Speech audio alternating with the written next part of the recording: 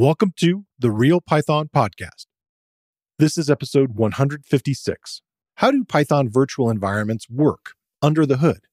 How does understanding these concepts help you with managing them for your projects? This week on the show, CPython core developer Brett Cannon returns to discuss his recent articles about virtual environments and the Python packaging landscape. Brett talks about his recent article, How Virtual Environments Work. He was researching the topic to solve an issue with a Linux Python distribution that doesn't provide the tools to create virtual environments. We talk about how he solved the problem by creating a tiny library named microvenv. We also take a look at the Python packaging ecosystem. Brett talks about the early days of Python, where these tools didn't exist. He contrasts that with the current packaging solution explosion, and how each one attempts to solve unique problems. We also discuss the Python packaging user survey and the plans for packaging summits at PyCon US. And a programming note here, we recorded this episode 2 weeks before PyCon US 2023. All right, let's get started.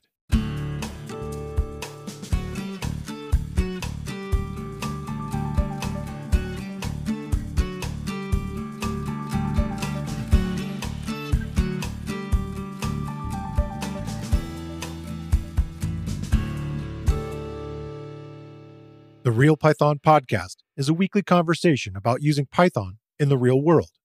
My name is Christopher Bailey, your host. Each week, we feature interviews with experts in the community and discussions about the topics, articles, and courses found at realpython.com.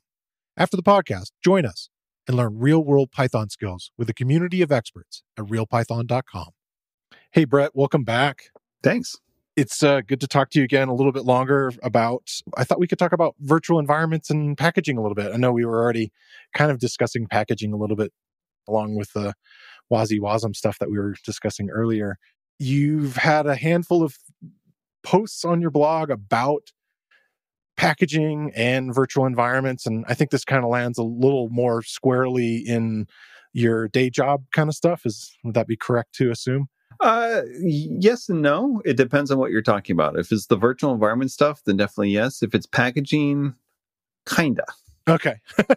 Well, you had a bunch of little posts kind of going back a little while. I think I'll maybe start with one of the more recent ones. I did discuss this on the show recently, bringing it up as a topic. The blog post was How Virtual Environments Work. And I kind of found it really fascinating, this idea of under the hood, what's truly happening. And it's very different from like how to use them, which is always the instructional stuff that we do on Real Python. And we have lots of courses on that. But just like, how is the actual thing like structured? Like if you were going to yourself build a virtual environment from the ground up and you went down this path for kind of an interesting reason that is related to your day job. Is that right? Yeah. So for the Python extension of VS Code, we want to help users be successful. And part of that, from our perspective and my perspective as well, is getting people to use environments more, whether they're virtual environments or content environments, right? We have found enough people who have messed up their machines or messed up their Python installer or just wondering what the heck's going on because they didn't set up an environment, that we wanted to kind of do what we could to kind of push people in that direction. And we know it's a slight stumbling block for people when they don't know about it to begin with, or if they do, they don't quite know what to do. Sure. And so we're starting to take the first steps towards that. And the first thing we did was we added this create environment command to VS Code, which will ask you what kind of environment you want. Right now, asks if you want a virtual environment or a content environment. Okay. Interesting. And for this conversation, we'll go down the virtual environment path. And then after you say that, we ask what Python interpreter that we found. We call them globally installed interpreters. Okay. But basically the ones you've installed on your machine. Like, which one do you want to use to create this virtual environment? And then we create the virtual environment, right, using the venv module. And then in a .venv directory in the workspace. Slightly controversial for some people. The current workspace that's up right now or working. Yeah, the directory you opened inside of VS Code itself. We call that the workspace. Basically, we put it in the .venv directory because it's the closest I can find to commonality in the community around this name, because it's either that or just venv without the dot, the period. Yeah. And that's actually something I found out through one of my polls that we talked about on a previous episode of Ask the Community, like, do people do this? And there was no consensus. There was no majority of anything. So I went with .venv because it hides it in VS Code from searches. And usually people, when they search code, they don't want to look inside their virtual environment. They just want to search in their own code. So it shrinks the search space, makes it easier to navigate their code. Yeah. So that's why we did that. And honestly, the community seems in general do that as well. Roughly, it's not 50-50 absolute, but relative 50-50 .venv to venv without it. So we just went with it. So that hidden file, just to kind of pause you for a second. Yeah.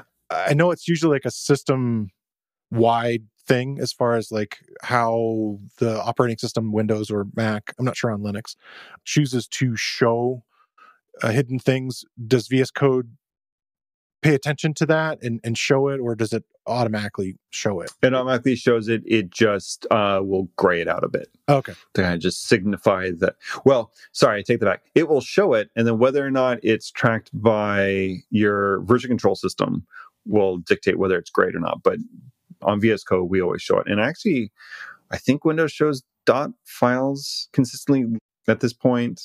The Mac by default has it off, and it's like Shift Command period or something like that, or space or something. Yeah. So, I mean, from our perspective, the virtual environment is borderline implementation detail for your getting your work done. So it's not something we kind of want staring people in the face either. So this is, once again, one of the disagreements in the community when I've brought this up is, well, yeah, but you don't want to hide it because then people can't see it. It's like, well, actually, I kind of do, because I don't think it's something anyone cares about. Most users just want to install things, and we're trying to help them not break their system and their Python install by installing everything everywhere into the one spot in their global install. Yeah. So I kind of do view it as something you shouldn't see. Some people dislike it. People have opinions. And it's kind of that thing with the recent PEP also, right? The one where I'm not sure the status of it, where it was going to suggest to you, hey, it looks like you're installing Clippy style. Hey, it looks like you're installing things and you aren't putting them in a virtual environment. Are you sure you want to do that? Yeah, so that PEP actually just got rejected. I can't remember if Purdue physically rejected it himself or if he withdrew it. But that just happened, I think, literally maybe this week. And yeah, that PEP suggested pip by default require a virtual environment, requiring an opt-out instead of an opt-in. There is actually an environment variable you can set. Yeah, okay. I think it's pip _ requires _ venv or virtual env. And that will cause pip to fail if you try to do an install into anything but a virtual environment. And then it also said, let's go with the name .venv if you're going to create the virtual environment in the directory with the code. Trying to standardize it. Yeah. Trying to standardize it.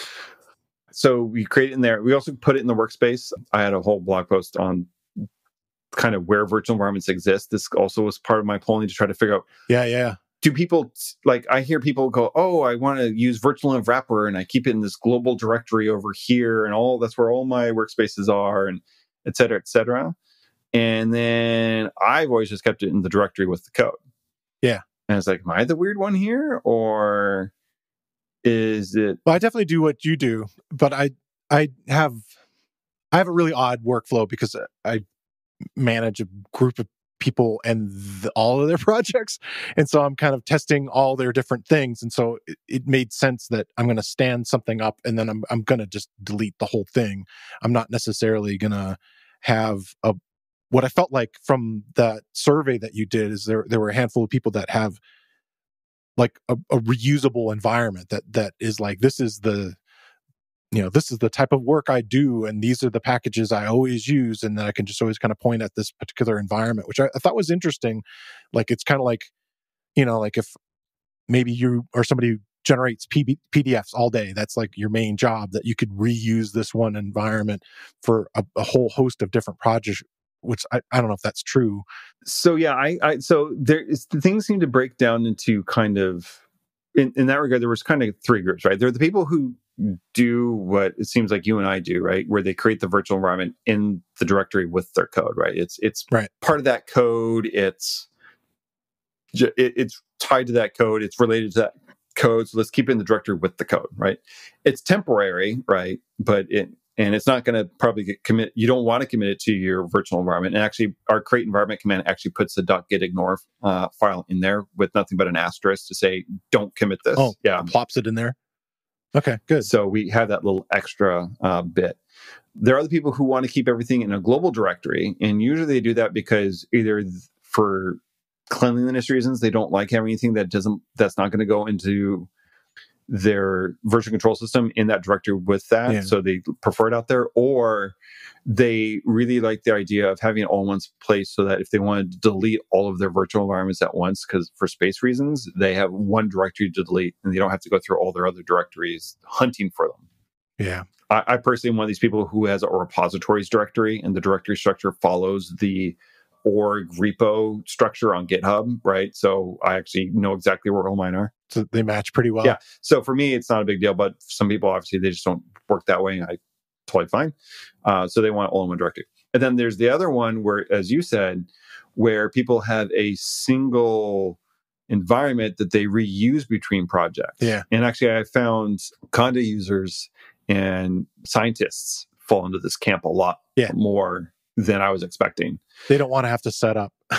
Yeah, they don't have to reset it up. And honestly, their toolbox is very consistent, right? So like if someone is... Just grab the red box. Yeah, like if someone's doing a lot of data analysis at a company, and it's just like, oh, I'm constantly looking at the same kind of data. It's not totally unreasonable to think like, all right, I'm going to need NumPy, I'll need pandas or polars, right? And matplotlib or Seaborn or whatever you're using, Jupyter or whatever. But it's the exact same tool set for everything every single time for when you're doing your analysis. Yeah. And so they just want to set that up once and just reuse it, because then otherwise they're reinstalling the same thing over and over and over again. And it, to them, seems wasteful. Now, personally, my concern with that is always reproducibility. But once again, if you're using this for yourself to just get a number, right? Like, oh, my boss has said, I need to calculate this thing. What's the number? Figure it out. Yeah. I have to figure it out and then I'm done. I don't have to show my work, or at worst I have to show them a Jupyter notebook or the output, but I don't have to be able to rerun the numbers again. Yeah. I can kind of get it. But I mean, I think another wrinkle there is maybe the cloud versions of Jupyter things where all that stuff sort of pre-installed, maybe, that kind of feels similar. Yeah. I mean, that's kind of, if you think back to the Anaconda distribution, which is like massive. And I think most people have moved away from at this point because it's just so freaking big. It is huge. It's like over a gig of stuff to download. Yeah, I mean, it is interesting when you start to think about that, right? I think for people who are still doing a lot of work on their desktop, they have it set up this way. But when you start to think about like running stuff in the cloud or having like GitHub code spaces, right, where you kind of have like an ephemeral machine to do your work in that you can kind of just shut down and toss because everything's just stored in Git and throw it away.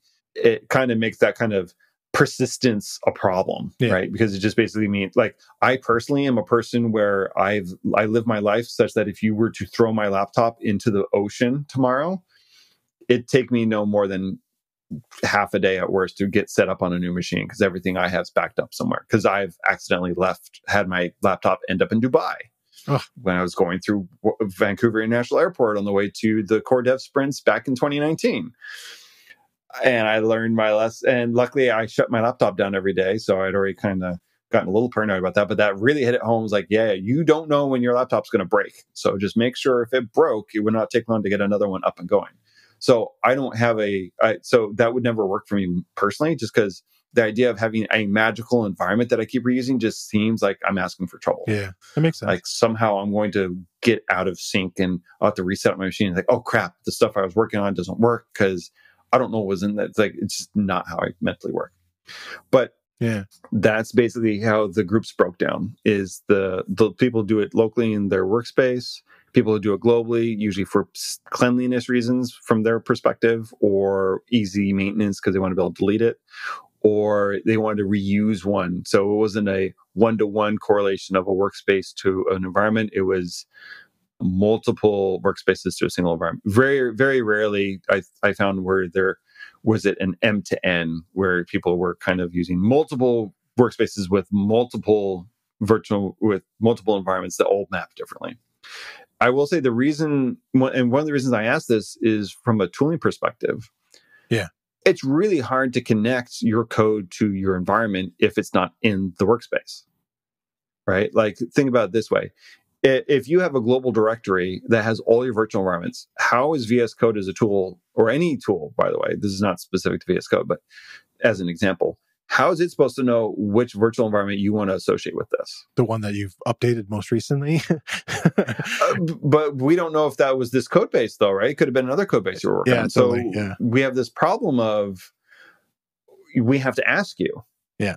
Which kind of sucks. It's an extra step in terms of getting started, right? We'd much rather have you be able to just open up VS Code and have things just work as best as we can. But especially if you already had it set up before you launched VS Code, right? Like if you had a directory with a project set up, we'd love it if you just launched VS Code for it and it's just, we pick up everything that's going. Like, you're ready to just go. Yeah. You're already set up. We're just setting up VS Code to work with what you have. But when you put it in a global space, it's like, I don't know which one you want. Yeah. So we have to ask you, and we have to list all of them. So if you have a bazillion environments in there, we have to say, well, sorry, we don't know which one to use. You got to tell us out of your 200 which one you want us to pick up. So this is why we personally put it in your workspace, because it completely disambiguates its purpose. Yeah. And then after that, we do installation. If you have a PyProject.toml and a build system in that table in there, we do an editable install for you. And then we also ask which optional dependencies, which extras you want to install from that. And we give you a list of that. And then if you also have requirements files, we basically mention the glob star requirements star.txt. We list those and say, which ones do you want us to pass to pip? And then we pass those to pip in your virtual environment and say, install it all. Wow. So the reason we went down this whole road, though, is back to microvenv. And this whole thing is the reason I started to blog about this and look into this and how it works is because on Debian, you do not get venv in your Python install, nor do you get pip. Yeah, that's really strange. So it's a policy that Debian holds. Basically, for Debian, if you install something from apt-get or apt, it's supposed to represent a single application. To Debian, venv and pip are separate apps compared to Python. So it goes against Debian policy, once again, if you install Python, and then you get this second app called venv and this third app called pip. So they broke it out. And so that's why when you do apt-get install Python 3, you don't have venv and you don't have pip. But as I said, we're trying to make this easier for beginners. And telling beginners who are using a Debian-based OS, which is everyone on Ubuntu, and by the way, everyone who's on a Chromebook that launches Linux, because that's what it's going to have. Yeah, that's what's going to happen. They're not going to have it. Now, luckily, the Debian project is going to be launching a Python 3-full, I believe it's called, package, which is kind of an umbrella package that includes all of this stuff. But once again, A, that's got to get released. B, it's got to trickle out whether if you're not using Debian to the Linux distro you're using that's based on Debian. And C, you got to know it exists and hopefully have your documentation updated so you know to use it, right? It's going to be a while, right? Yeah. So when I took a look, I just because I was asked at work, we need to solve this, right? Because the problem we have at work is the whole VS Code team for 1 week a month, every release, stops coding, and we do what's called an endgame. And all we do is test the product. Okay. All we do is test every single bug fix we made, every new feature we landed, everything gets hand tested. This is literally leading to the word experience in your title. Yeah, right. But I mean, this is the whole VS Code team, me, core side, every extension we're in charge of, anything we do gets tested during this week. And the problem we were running into were people who were not working on the Python side of stuff were being asked to test the Python code and the Python experience stuff. And so they're going well, how do I get this working? And we eventually just started to tell people, use dev containers, which is an easy way to basically launch a Docker VM with stuff in it. And it's easy to install Python in a new Docker container, right? You just pull up the terminal and just run whatever installer for that. So people were doing this for Ubuntu because a lot of people like Ubuntu. I'm a Fedora person personally for various reasons. And they constantly were running into problems, especially with the create environment command. Because I'm getting this error message. What? It's oh yeah, well, I'm on Ubuntu. It's oh yeah, you got to install this other stuff. Because once again, they're not typical. I mean, VS Code is written in TypeScript, right?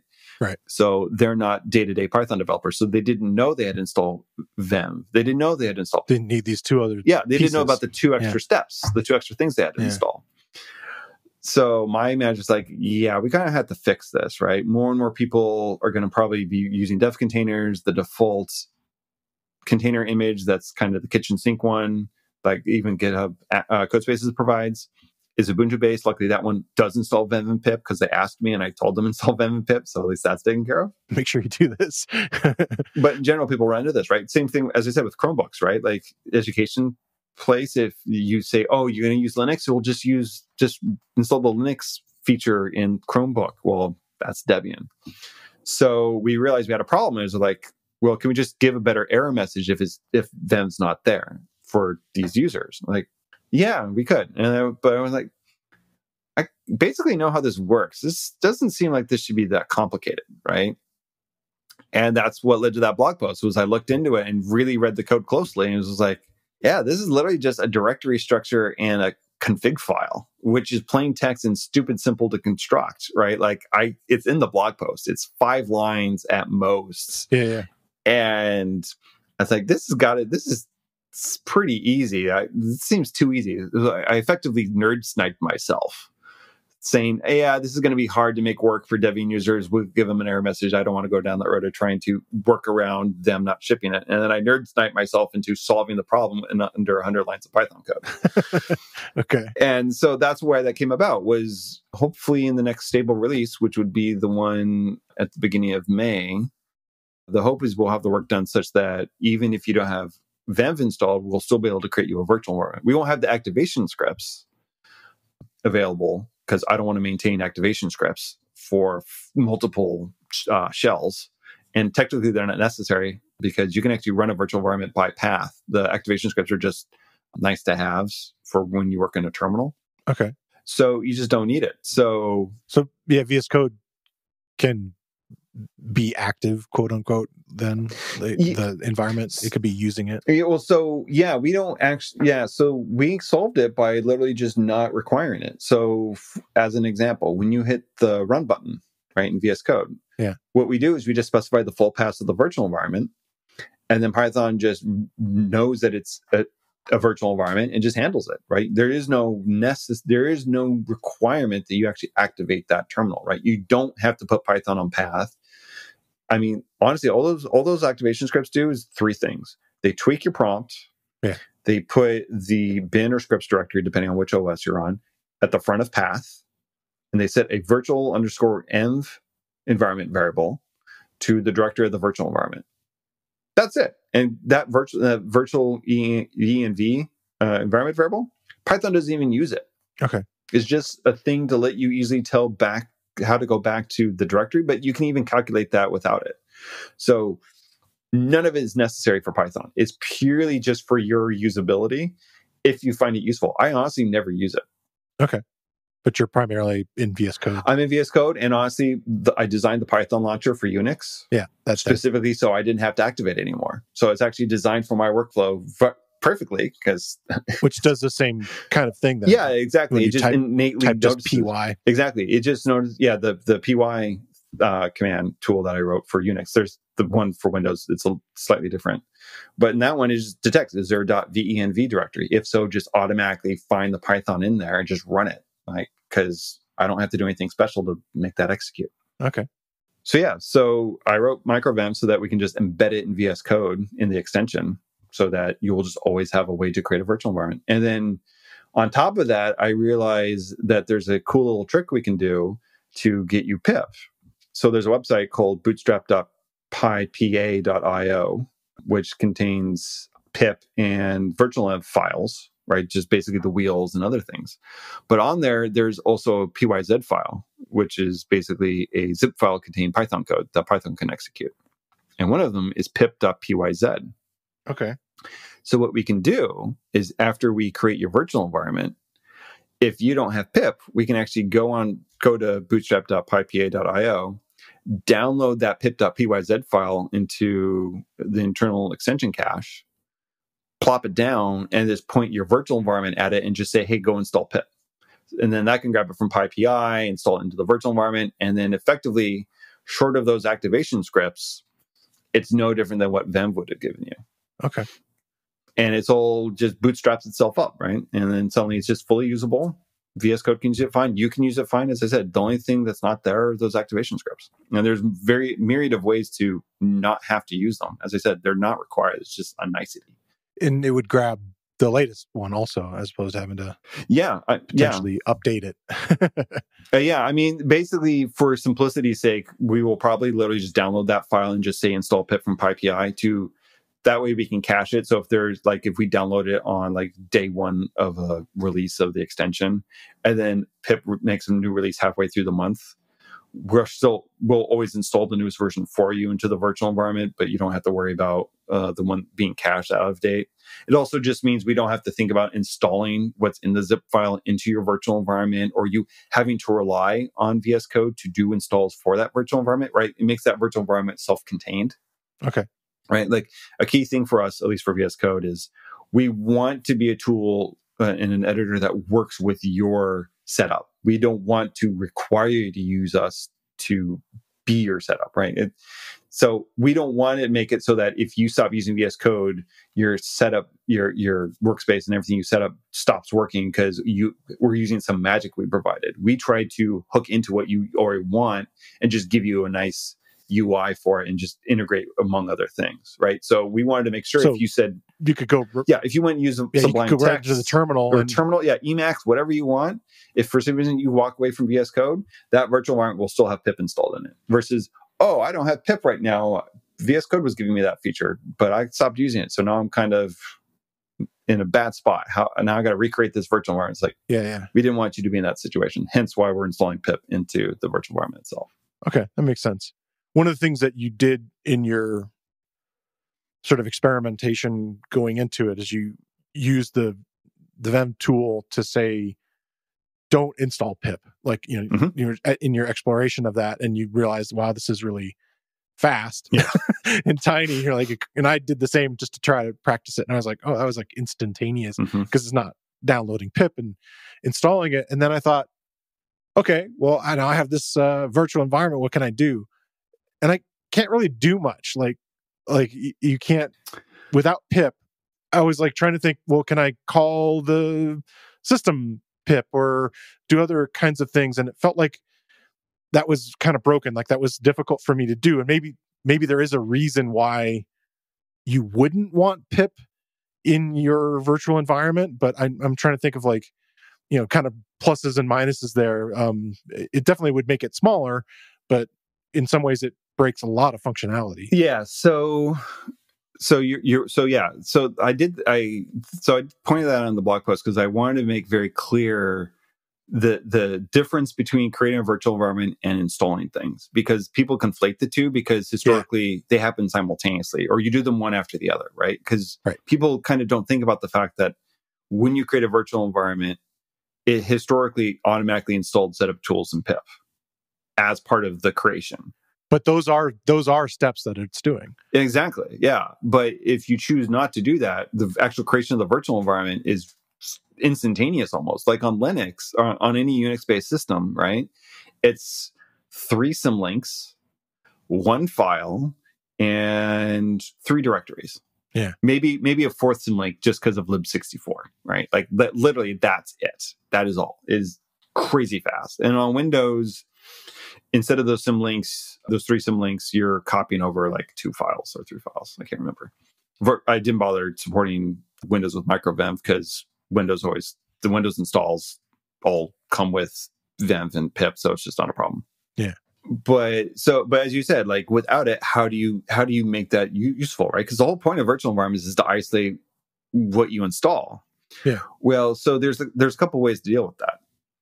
So one is pip actually has a -- Python flag that you can specify the path to the Python you want to install into. So you can do that. So that's one way to do it. The other way is if you point to that pip.pyz file I mentioned earlier, like you could totally just point your Python at that and have that copy be the copy that gets used for pip to install into. So you don't even have to.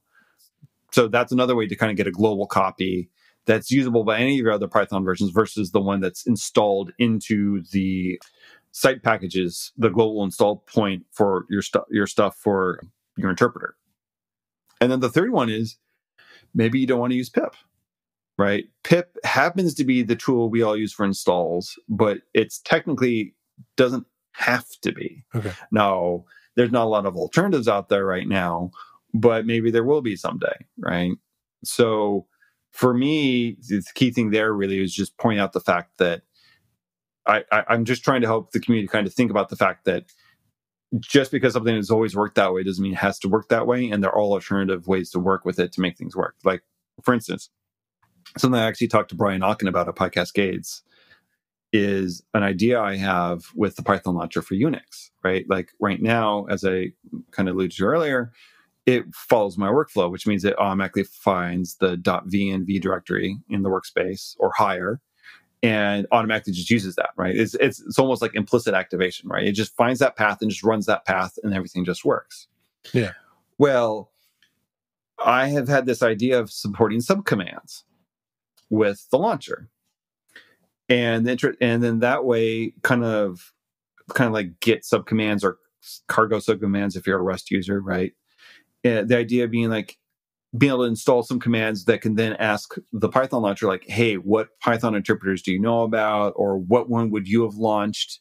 And then that way you can do something interesting based on that knowledge.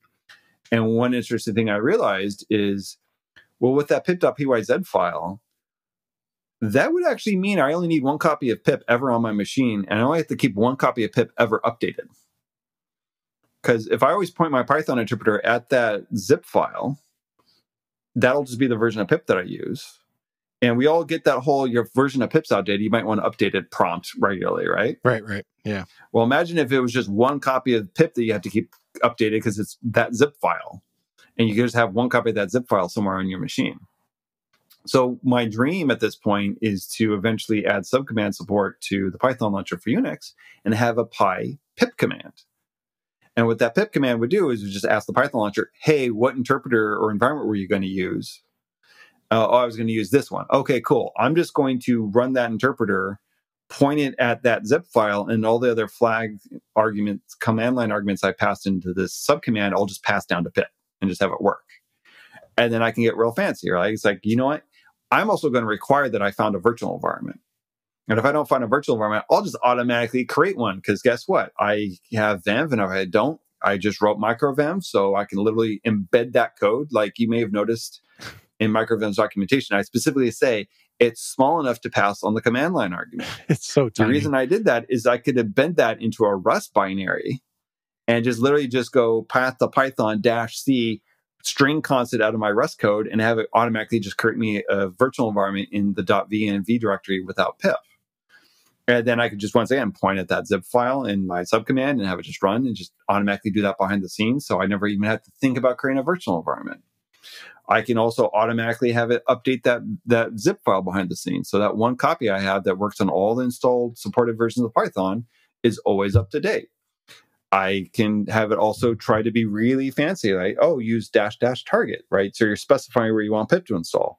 One shortcoming with the pip require venv environment variable is it always requires it, even if you specify a target. I can make it fancy and go like, you specified that command line argument.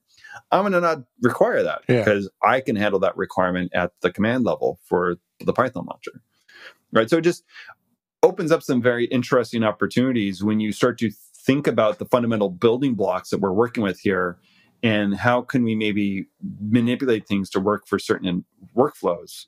And this is mine, right? Like this is my opinionated personal workflow that I already kind of do, just automated to the nth degree. And I just happen to have written the right tools to make this all happen for myself someday. So this is why I had this whole concept of not installing pip into the virtual environment, because technically you don't have to. And there are some interesting opportunities if we don't, and we can kind of get the tooling around it to make it so it's not necessary. Yeah, some things to think about for upcoming stuff. So plus, and as I said, you also just have to deal with the fact that it's not on Debian, so got to kind of figure out some solution to it. This week, I want to shine a spotlight on another real Python video course. The Python standard shell, or REPL, read, eval, print loop, allows you to run Python code interactively while working on a project or learning the language. And this tool comes with every Python installation, so you can use it at any moment. And this course dives deep into the topic and is titled Getting the Most Out of the Python Standard REPL. It's based on a real Python tutorial by Leodanas Pozo Ramos, and the video course is presented by Darren Jones. And he takes you through how to run the Python standard REPL or interactive shell, and how to write and execute Python code within an interactive session, how to quickly edit, modify, and reuse code in a REPL session, how to get help and introspect your code within an interactive session, and how to tweak some of the features of the standard REPL using a startup file. He also covers how to colorize output using the rich library, and how to identify the standard REPL's missing features that might be covered by an alternative REPL, and he showcases a handful of them. If you've been using Python for a while, you've most likely spent some time within a Python REPL, but maybe you aren't getting the full use out of it. And this course is a good investment of your time if you could use some of these tips, and invaluable if you're just starting your Python journey. Like most of the video courses on Real Python, the course is broken into easily consumable sections, and you get code examples for the techniques shown. All lessons have a transcript, including closed captions. Check out the video course. You can find a link in the show notes, or you can find it using the enhanced search tool on realpython.com. One of the things that I think we kind of touched on a little bit, you had that classifying Python virtual environment workflows. That was your one where you were sort of questioning people online, and I think we kind of hit that pretty well. Mm-hmm. And we touched on like how you typically create virtual environments and the kind of the mirroring that you do of your GitHub kind of layout as far as the directory structure. Mm-hmm. What I'm wondering about is kind of the reverse of all this, if you will. Okay, now I want to share my code, I want to distribute it, and I want to package it. Mm-hmm. And it's been interesting kind of watching as a commentator on the Python world to kind of see a lot of conversation happening. There was the survey that the Python Packaging Authority did, and that generated even more kind of conversations. And I don't know, I think some people are more upset than others about the idea that it's complex. I don't have that level of agita about it. It's like I find that a tool, and I use that tool, and as long as it's still around and supported, then I'm doing okay. Mm-hmm. And I kind of wonder, some of your thoughts on it, but also like what tools are you using? And there's like the one weird thing about it was like I went to look at this stuff and I hadn't surveyed it in quite a while, mm-hmm. and I was like, there's 3 new tools I'd never heard of. And, speaking of Russell, who we mentioned in the last episode, he had commented on it, and he had said, it's like, and these are ones that are now considered supported and are, sort of suggested by the Python Packaging Authority, and they were new. And it was like, okay, which was very interesting. So I don't know, just maybe we could start with like, what are you using for packaging yourself? And has that changed a lot recently? So my needs are a little weird, just because of the projects I work on. So for instance, I'm one of the co-maintainers of the packaging library, right? And that is a base low-level library that tries to implement a bunch of the packaging PEPs. Okay. Right? It is the library that most people use to parse versions numbers and to parse like requirement specifications and that kind of thing. All right. So because a lot of Linux distros and such like to bootstrap up from a clean system, everything, we personally use Flit for packaging, but that's because Flit has no dependencies.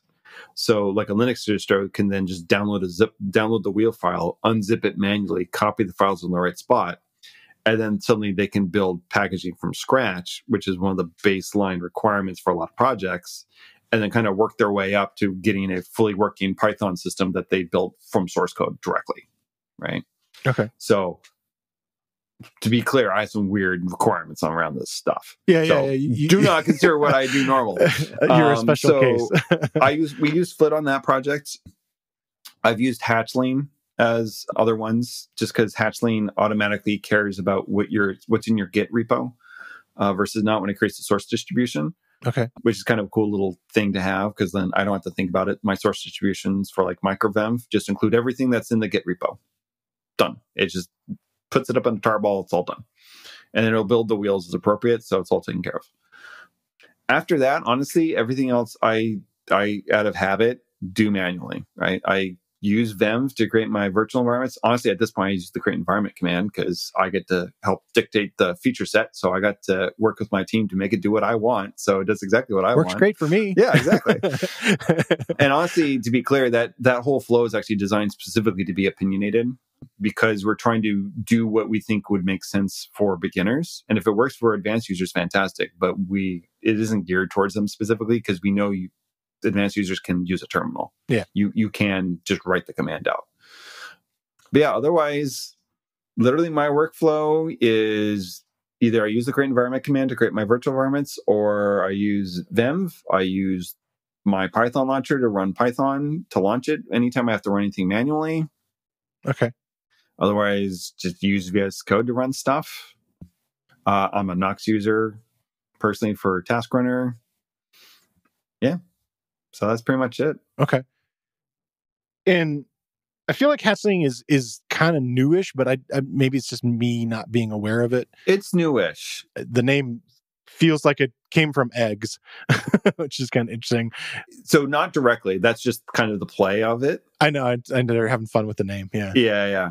So Hatchling is the build tool, is the build system provided by Hatch. So that's the relationship.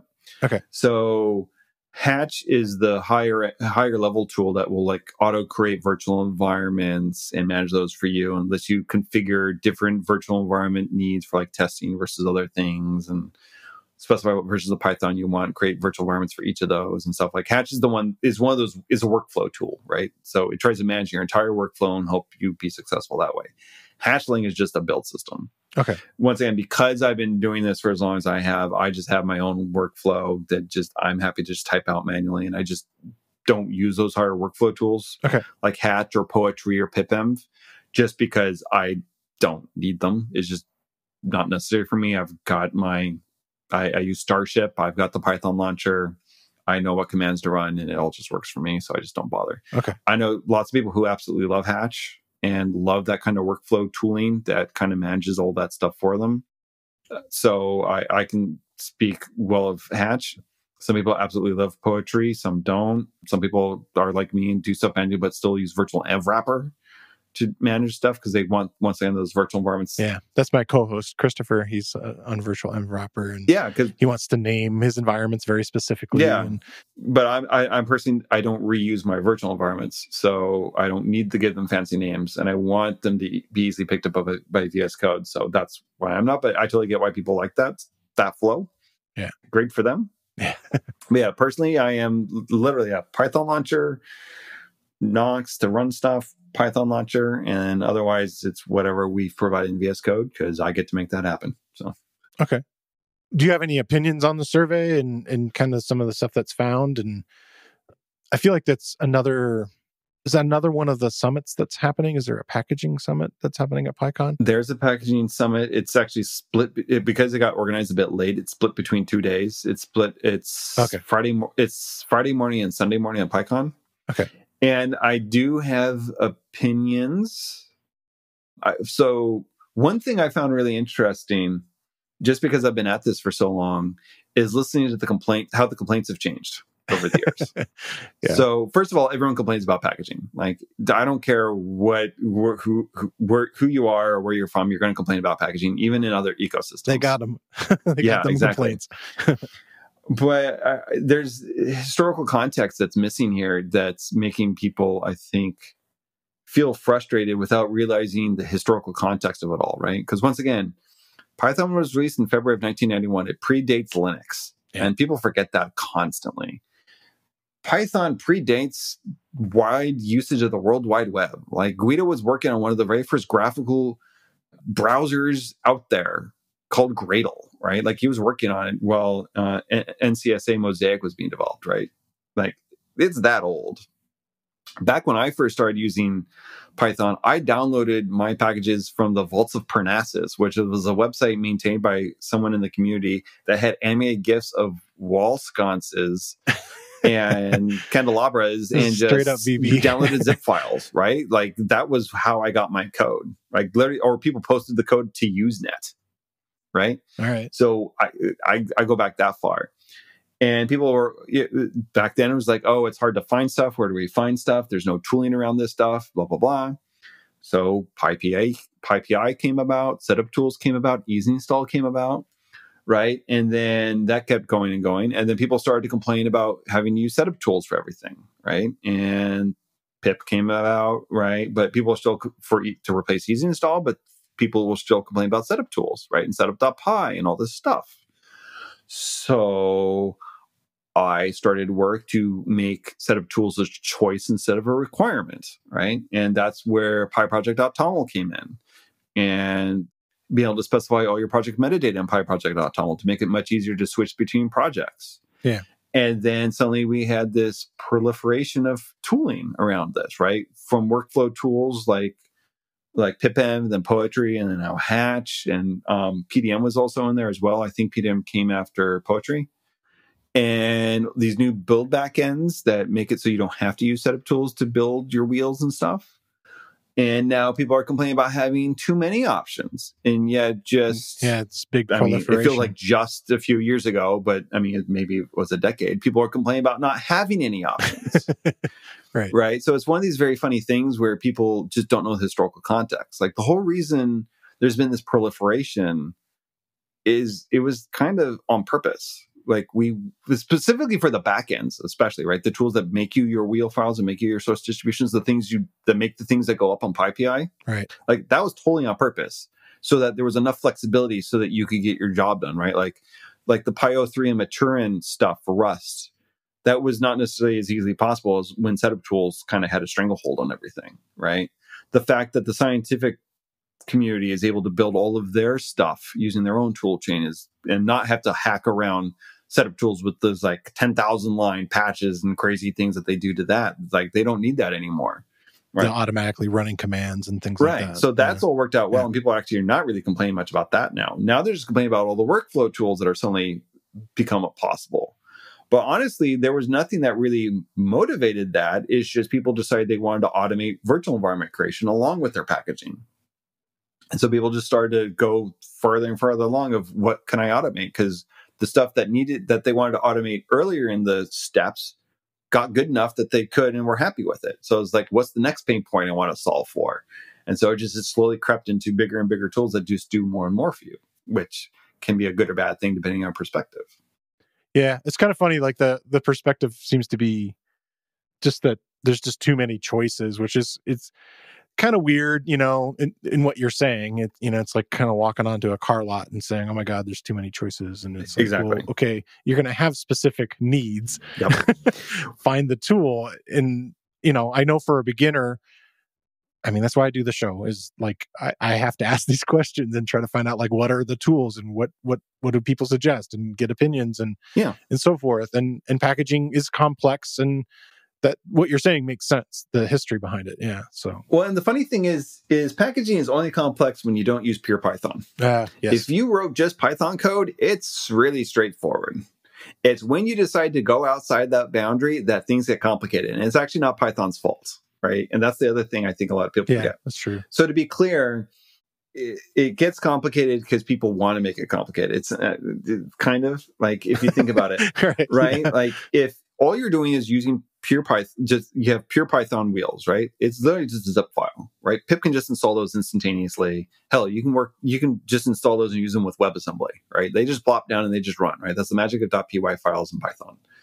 But as soon as you want to add that bit of C code or that bit of Rust code or the bit of Fortran code, things get really complicated really fast. I think the other reason beginners, by the way, want an answer is because they either are in a rush, they don't want to take the time, or they're afraid of making the wrong decision based on a lack of knowledge. Yeah. I mean, the brain can only hold so many ideas in their head at the moment right now. Yeah. And honestly, I think it's a bit of, there's a term, it's like it's not abundance paralysis, but basically when you freeze out when you have too much choice. Yeah. And I think that's what happens with beginners is, oh my God, there's just too many options. As you said, like walking on a car lot and going, like, oh, there's too many choices here. It was like, or walking the cereal aisle. And exactly. Like, what kind of ketchup do I want to buy? There's so many options, right? Yeah, exactly. Yeah. So it's unfortunate, but technically it doesn't matter in the end. And honestly, for a lot of these tools, the cost of changing isn't huge. The end result, like it still has to land and be available, like there's still like a good primarily single distribution point. Right. Like your configuration is going to go in your PyProject.toml. As much of that's going to be consistent. After that, they're going to create virtual environments, which tools understand, and they're going to install stuff, which tools understand. So you might have to tweak your config to say like, oh, well, Poetry wants it written this way, while Hatch wants it written this way for how to create my environments.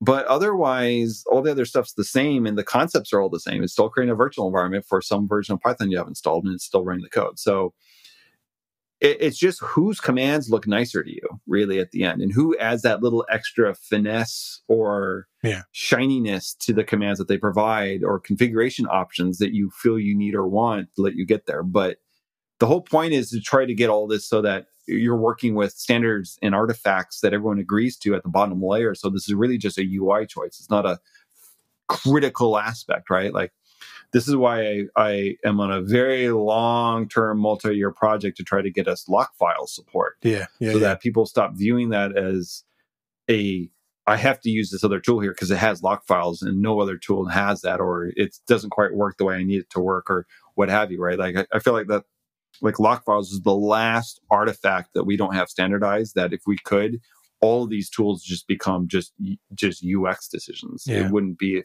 feature set decisions at that fundamental level.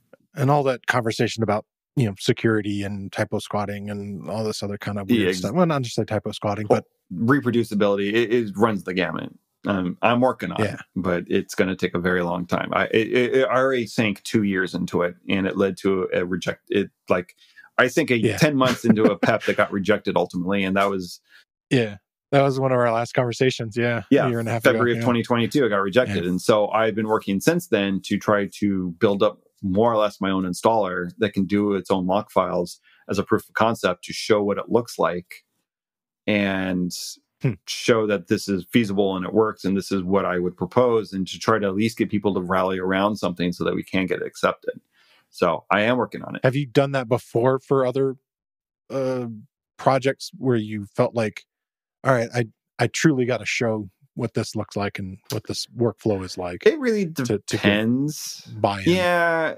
I know that works out at like a job. That's a common thing for me, is I need to stand something up, and kind of show like a bit of a concept in order to get buy-in. I think it depends on, for me personally, I'm very lucky, right? I have a very specific position in this community and in the realms of the community that I run around in, and I happen to have been around long enough that I have the right connections in a lot of places that I know who to talk to for things. Sure. So if I have a really fully formed idea and I really feel like it's a good idea and I know the right people to talk to about it and to make sure they can check my ideas and all that stuff, I can get away with not having to do that proof of concept to prove to people that it works. But if it's kind of hazy, I kind of want to do it just to figure out what's wrong and what doesn't work, and then go like, here, I got a proof of concept over here.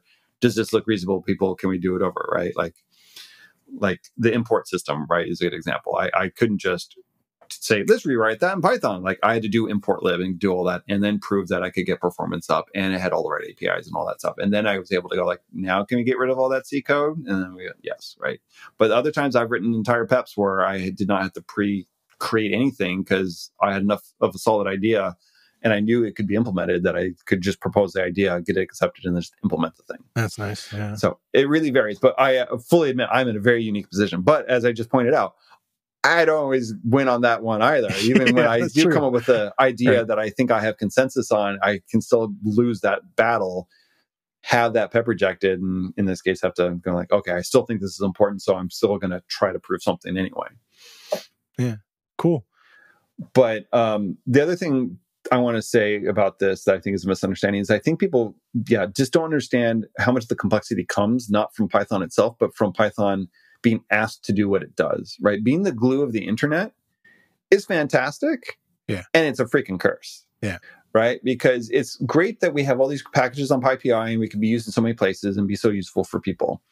But it means people try to contort Python in the most amazing ways and scary ways and try to make it work and get upset when it doesn't quite work. Right? Like, if you look at the C community does not have a standard tool for building C and C++ projects. There are multiple ones, and they all build differently, and they all lead to different outcomes. And you have to make sure, and trying to get them all to compile to a thing that can be loaded by Python takes work. Same with Fortran. Rust is a little more straightforward. But my point is a lot of the complexity around packaging is just trying to make all that crazy stuff in this other part of the universe that is native code, like C, C++, all that extension module stuff. A lot of that complexity in the packaging is because of that. Yeah. If we all just wrote straight pure Python code, no problem. All our problems go away tomorrow. Yeah. But we don't live in that world. So it's another thing where I feel like people come in and complain about the difficulty in all this without stopping to think about why is it difficult? Yeah. Like, none of this is for fun. No one wants to have this level of complexity. No one tries to reach out for this. It just ends up being something someone somewhere needed to make something work, and is probably being used by a decent number of people now because the community is so big. And not having that around would probably break someone, right? And that's the other thing. Like, people complain, as you said, about too many options.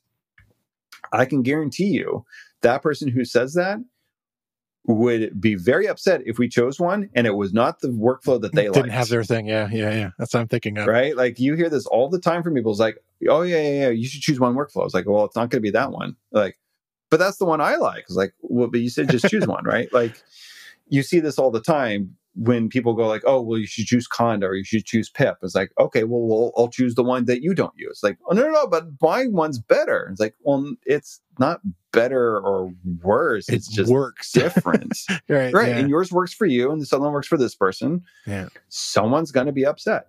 And so it's interesting when the people come in and they don't stop to think about all these perspectives and these needs and the historical context of it all, and come in like, yeah, they have a myopic view, and it's like they're in front of their computer, and these are the tools that I use, and why can't everybody else be doing the same thing as me? To a point, To a point. And some people honestly just come from a place of just accidental ignorance, right? Like, some people are just going like, oh, everyone must just work this way. Because Right. That's what I was taught or what I learned. Everybody in my building does, right? Exactly. Everyone at work does, right? Like, this is something I tell my team all the time at work when we deal with GitHub issues, right? Is you have to approach every issue assuming this person probably has not had a conversation potentially with anyone outside of their friends, family, and coworkers who all live in the same town in some country somewhere that is not where you're from. Right. And that's not a crazy statement to actually make, right? If you really stop and think about it. It is very easy if you don't think about us traveling to PyCon US. Right. Like, during the pandemic, I was just here in BC. I actually have not left the country since the pandemic started. PyCon US is going to be my first international trip since February of 2020. Yeah. Right. I had not left the province of British Columbia until I went back east to visit friends earlier in late 2022.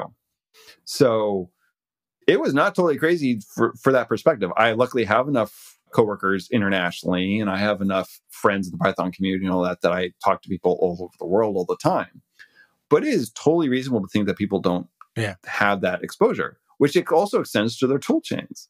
So it's very easy for them to come in and go like, oh, blah, blah, blah. It's like, you probably don't know the history of this. So just so you know, Python's really old. We predate, like, why can't you do this like NPM? Or why can't you do this like Rust? It's like, well, they learned from us, right? That doesn't mean we can't learn from them. Don't get me wrong. I'm not saying that at all. But you have to understand, they learned from our mistakes. It's not like we suddenly ignored what they did and came up with our own thing. It's like, no. We were already doing stuff. Come check out this timeline. Yeah, they looked at us and like, oh yeah, maybe we should do it differently or something. And then they did it. And then now you're getting this comparison. But it's not like, oh, in blank, like in August of 2012, Python and the Node communities both sat down independently and both chose their own approach and didn't talk to each other. And look at how we ended up. Like, that's not how these timelines work. Yeah. Right. Yeah. So but it's understandable how people end up in this position. And some people are really good about understanding this when you do explain it to them, right? Like, once again, historical context, what we're working with here, what we're doing to be flexible, right? Like, once again, you want us to simplify your lives? We can. You will probably not get the workflow you want. You're going to lose access to all those extension modules and all those integrations, right? Like all the data scientists, guess what? You would suddenly lose all of your AI integrations because that's all mostly written in C++ underneath at the bottom layers, right? All that GPU access, they ain't doing that in pure Python, right? Like all this stuff would just disappear, right? All this stuff people wrote to be faster. Hopefully, the faster CPython team continues to make things faster so that people just stop reaching for C for that perspective, right? Like you don't need Python as much anymore and all that stuff to make things go faster. Just write pure Python. It just gets faster for free every release to some extent, or at least over time, like not necessarily every release. No, I don't want to put that kind of pressure on the faster CPython team, but at least over time, continue to get faster. But I think people just have to take a step back. It's like, well, what you're doing might be simple. By the way, your dependencies, what they're doing might not be simple. Yeah. Right. And just trying to make all this plug in, right? And just make all this work. It just is a hard problem with this level of flexibility. Yeah. It totally makes sense. Yeah. And that's something that is hard to interject into the conversation. Yeah. And make sure that's happening. So that's my feedback on overall that whole discussion. In terms of outcomes, I think everyone's still kind of processing what's going on. And I think everyone's kind of taking a step back. It'll be interesting to see what comes up at the packaging summit at PyCon. Yeah. And if any fruition from those discussions comes about. I think there is an interesting question there about whether it's time to establish kind of like a cancel setup or something, because at least on the PyPA side of things, it's not anarchy completely exactly, but it is very leaderless by design, right? Like Paul Moore and I think Donald Stuff technically are both people who can be delegated to make decisions on packaging PEPs without talking to the steering council.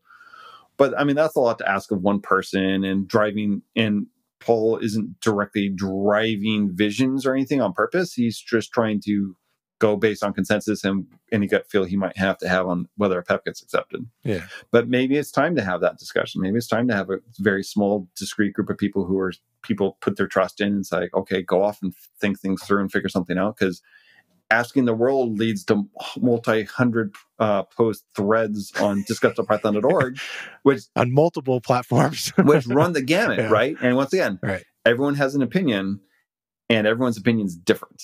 Yeah, because once again, everyone has different needs, especially at this layer. So it might be time for some people just have to, I don't know, make some tough calls and just have to tell some people, nope, we're not doing that. We're going to do this, and this is the way it's going to look, and or this is the way we're choosing to not make decisions, right? Like maybe multiple tools is okay with us, and this is it. Or here's some coordination points or something. I don't know, but I think that discussion is probably going to be had this shortly, and we'll make a decision. I don't know if it'll happen, but that was at least an interesting thing that came out of that discussion was, do we want to have a more structured way of having decisions made? Yeah, sounds like you're going to have a pretty busy PyCon.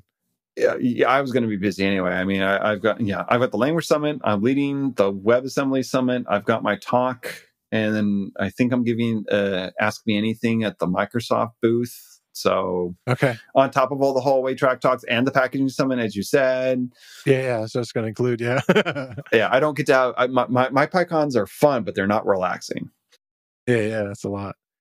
Well, I have these weekly questions I like to ask, and we skipped them for our previous episode, but I thought we could wrap them up here. What's something that you're excited about in the world of Python right now? I will say the whole WASI stuff around Python, I'm a little excited about. It's not short-term excited. Yeah. It's long-term excited. But as I said, I'm starting to participate at the level of the Bytecode Alliance and having conversations with people over there about things. And I'm starting to get hints and some thoughtful people having some thoughtful looks on their faces when I talk about some of the challenges I see for the Python community around this, and going like, yeah, I think we might be able to come up with a solution around this. Yeah. Once again, slow turning wheels because it's all standards, but I'm going to be very interested to see where this all ends up. And can my dream of making this maybe make it easier to make like the whole concept of single file binaries, or make it easier to distribute stuff because you compile it once for WebAssembly and just runs everywhere else, that kind of thing. Like, can that dream come true? Like, yeah, I'm excited about distribution. And that is, always kind of been the weird thing as a programmer, is like, how do I show people that I've done code and that without sitting them on my computer to look at the thing running. Yeah. And so, we've talked about phones, we've talked about tablets and other kinds of things, and it's just lots of exciting stuff. And the web solves quite a bit of it, but yeah, there's definitely need for more. So I'm excited about that too. Yeah. What's something that you want to learn next? And this doesn't have to be programming or Python. It could be any topic. So I am perpetually learning Rust. So probably a bit more Rust and concurrency. I'm partway through the second edition of the Programming Rust book. Okay. I've been reading that fairly slowly because of the Python launcher for Unix. That's my pet project that's just for me. That's the one you generated from your Rust experiment? Yeah. Basically, when I started to learn Rust, I wanted to have a project for it. And when I started at Microsoft, I hadn't been a Windows user for ages. So I started to be a Windows user again, and I actually kind of liked the Python launcher on Windows. And I was like, but then I started to use WSL, and the Python launcher wasn't there. And I kept going like, oh man, I kind of missed this. It was kind of nice little just type Py and have it just do the right thing. And I didn't have to worry about installation order of like what was the last version I installed. So if that would be what Python 3.2 instead of what the newest version was and all that. So yeah, it just matched up with when I was learning Rust. So I made that my project, and it's been a lot of fun. And as I talked about earlier, I want to do a PyPip thing that does exactly what I want. So I really don't have to ever think about anything. And so I just want to learn a bit more Rust, probably leaning a bit more on the concurrency thing, and just kind of play off that and just continue to make that my... That's a good book. Yeah. It's fun. It's entertaining. It's obviously not a light read. I do read it in bed, but that doesn't say much because I read that kind of stuff for fun. Yeah. But yeah, it's a good book. It's thick. You definitely will learn the language though. Okay. Yeah. How can people follow along with the work that you do online? What are the best ways to do that? So depends if it's what you're exactly looking for. So there's my blog, snarky.ca, snarky.ca. So I blog there. Fair warning, the blog posts are typically not short, hence why they're not frequent like weekly or necessarily monthly. Yeah. I am on Mastodon. I'm Brett Cannon at fossadon.org. If you're more interested in the work stuff, like the VS Code related stuff, you can either follow the Python blog for that. That's aka.ms/Python blog, or you can just follow the VS Code release notes for the really high level, the high level, really important stuff that the Python team does, but more detail and smaller stuff ends up in our team blog. That's separate from VS Code just because it exists before we joined the VS Code team. That's pretty much it. So yeah, personal blog, Mastodon, work blog. Awesome. Well, Brett, thanks again for coming on the show and having these couple conversations with me. I'm looking forward to seeing you in Salt Lake City again, catching up again. Yeah, God, it's only 2 weeks from now. All right. My brain has not quite clicked into the fact that I'm going to be traveling that soon. Yeah. All right. Well, thanks again. See you then.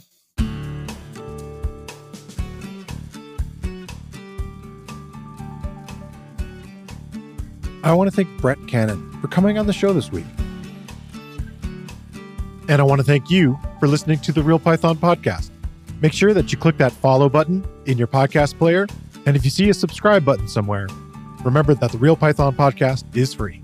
If you like the show, please leave us a review. You can find show notes with links to all the topics we spoke about inside your podcast player or at realpython.com/podcast. And while you're there, you can leave us a question or a topic idea. I've been your host, Christopher Bailey, and I look forward to talking to you soon.